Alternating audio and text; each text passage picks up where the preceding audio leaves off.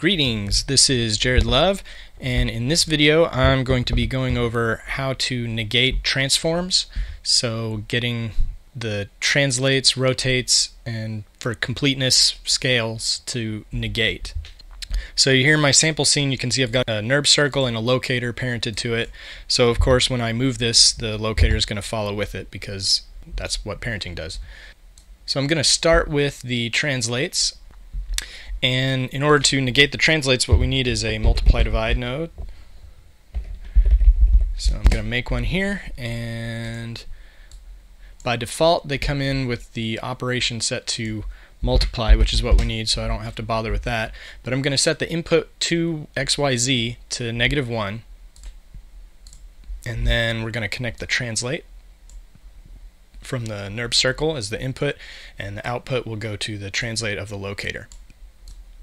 Now you could leave it with just the multi-adder connected, but there are times where that's not exactly stable or the translates don't really work correctly. So it's always better usually to go ahead and connect the individuals. So you saw here where I had the multi connected, and as soon as I connected that translate X, it went ahead and connected the Y and Z for me. It's a quick little shorthand to where you can do it a little faster. It's just a few less mouse clicks for you. So now that we've got that, you can see if I grab the circle, that locator is now staying exactly where it is. So the translate values have pumped in through that multiply divide node, and they've been multiplied by -1, and now they're the opposite value. So, and if you can switch this, so say the circle is actually going to be parented to the locator, then when you move this, you see that the locator moves the opposite direction of the direction I'm moving. So you see the mouse is moving the opposite direction as the locator. So this is something where you can basically lock down a node and its parent will be the one that goes the opposite direction instead of the child. So I'm going to go ahead and just reparent that the way I had it. Okay. So next let's go into the rotation, and you're probably thinking, well, you know, the multiply divide worked out pretty well, let's go ahead and do that again. So let's give it a try. So again, this is -1 here, and since I duplicated it, it doesn't need to be reset. So I'll go ahead and connect my rotate, and you see it added this unit conversion node, which isn't really a bad thing. It's something that Maya will add in and help you out with. It's trying to be helpful by creating this node. And what it is, in case you don't know, is the reason we didn't get one to pop up with this multiply divide node up here is because these attributes, their attribute type is a double linear, and this attribute type is a float. So there's no conversion of those unit types between each other, whereas the rotates are a double angle, and that I think is using radians. So the radian units need to be converted to the float units. So this unit conversion node, you can see it's got a conversion factor here, and so it basically takes the value that you've plugged in, multiplies it by that number, and spits it in here so that this can then be a value of 0, because this has a value of 0. But this to me is a little bit clunky. You've got a lot of extra connections for just this one simple thing. So what I'm going to do is I'm going to actually go ahead and delete these, and I'll delete these as well. Of course, Maya's being very helpful for me and going ahead and deleting those nodes. So you could also just, you know, use tab and do unit conversion. You see it there, so you don't have to create it first by connecting. So I'm gonna take this, do the rotate X, and then kick it over here to the rotate X, and then this unit conversion factor I'm going to put as -1. So it's going to take this value, multiply it by -1, and then spit it out into this. So now that I've got that, I'm going to duplicate this a couple times, and since I duplicated it, this is now -1, so I don't have to change that. And let's go ahead and get those there. Let's connect that and that, and then we'll take the Y here, connect into the input, and then we'll connect this one into the input as well. So you can see that's much cleaner. Instead of 7 nodes, I've got 3. Okay, so now if I rotate this on a single channel here, the X, the Y, and the Z, it looks like it's pretty good because we see that locator isn't moving. But if I rotate them all at the same time, you can see that that locator is now kind of wobbling and spinning in place, which is not what we want. So there's a quick and easy fix for that. If we look right here at this rotate order, you see it's X, Y, Z. All we need to do is take the rotate order, flip it around, and apply that to the node that we're negating. So then this guy, instead of XYZ, is going to be ZYX, because that's the opposite. And so now when I select this and rotate, you see how that locator is staying exactly where it is. It's no longer kind of wobbling or flipping around or anything. And that's great, except when we move this and then rotate. So you see how now the locator is kind of moving around whenever I rotate if I've got some translation applied. And you see how it's not staying where it's positioned.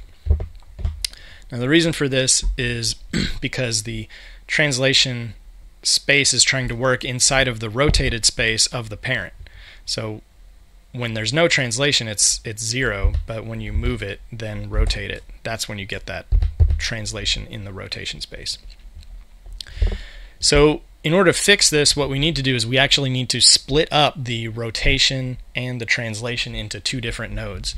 So I'm going to create, let's do a cube, just a regular cube, and I'm going to scale this down to 0.25 and edit, delete by type history, because we don't need the history.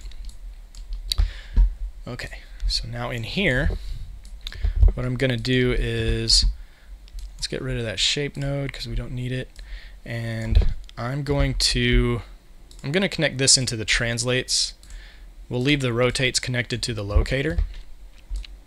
So I'll go ahead and delete these, and then connect that and connect that. Okay, and then now the cube needs to be parented to the locator.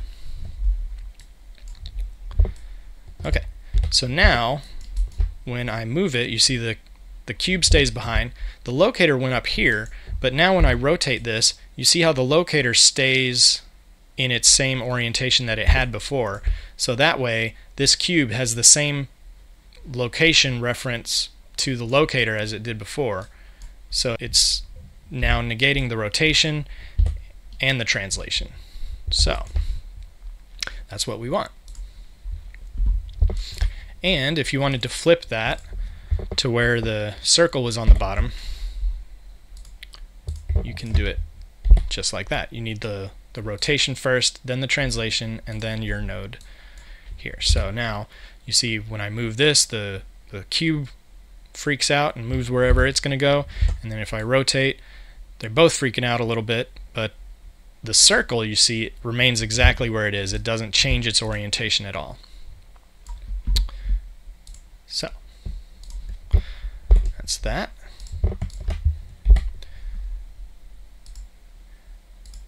And now normally I wouldn't use a locator and a cube or anything like that. I would just use an empty transform node, but I'm using those so that you can see how these move, how those nodes actually move around when you're doing this negation. Okay, so we're going to do the scale next, and I'll just go ahead and hook it into the cube first, just to kind of show you what can happen. But what we actually want to do, we have to split this out as well. So I'm going to take this scale, I'm going to open it on both of these, and let's just duplicate this multiply divide node We're going to have to change some settings on it, but that's fine. So what I want to do is I want to take the opposite scale value and plug that into the cube.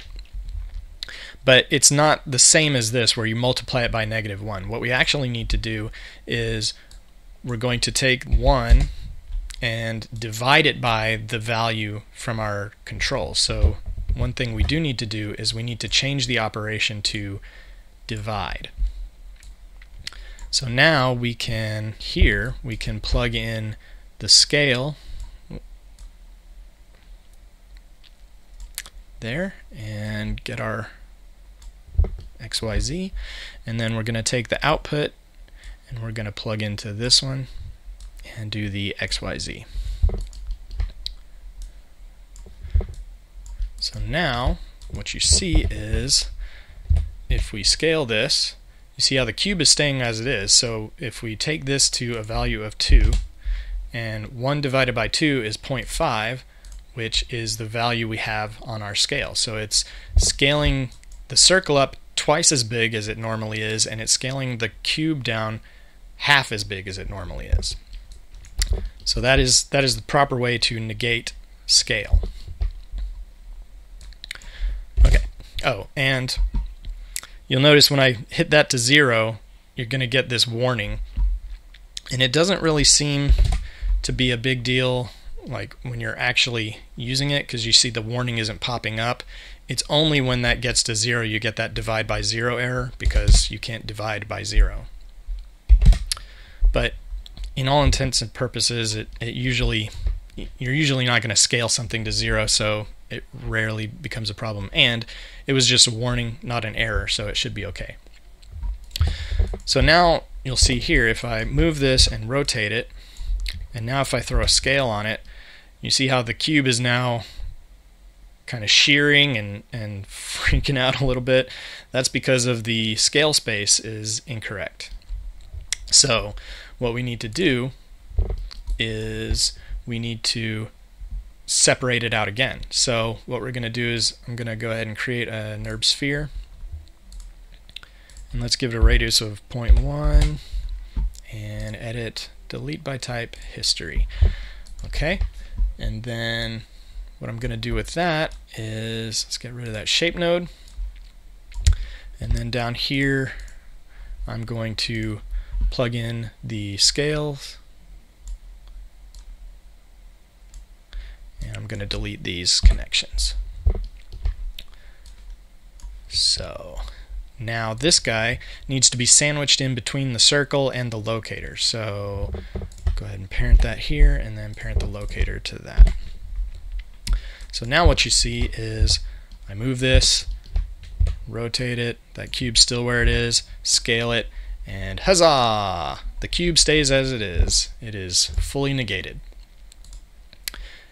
And just like with the others, you can put the circle on the bottom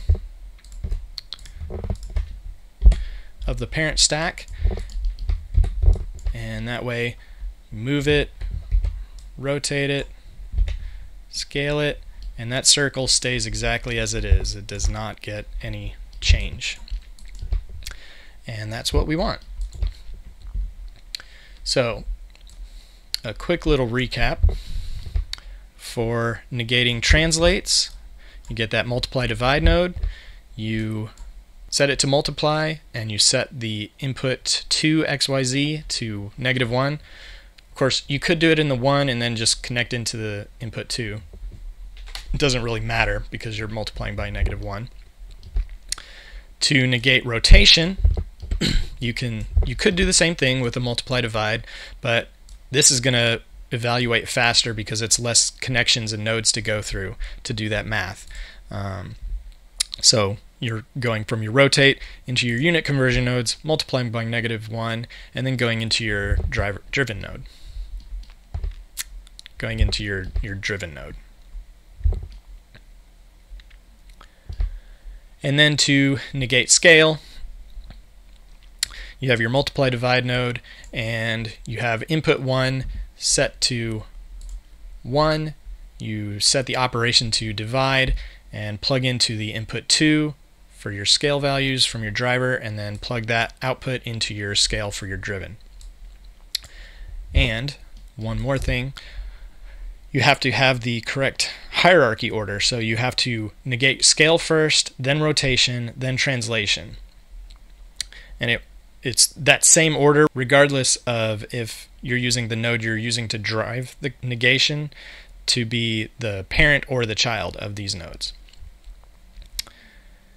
And now you're probably thinking that's great and all, but I don't really see a use for that. And if that's the case, then I've got another video that you can kind of look at, and hopefully that'll give you some ideas of how you might want to use these. It's also worth noting you don't have to negate all of them, you could just do one or two. I hope you found the video informative and useful, and have a blessed day.